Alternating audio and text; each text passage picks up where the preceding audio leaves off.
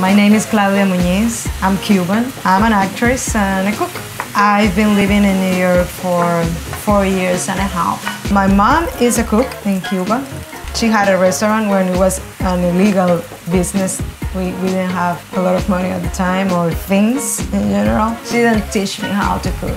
She taught me how to eat well. At some point in life, she had to leave Cuba and go to other country to work. I had to cook for myself. I didn't know how to do it. I was like, wow, I had to learn because I was used to it so well that I had to learn how to cook to that level, right?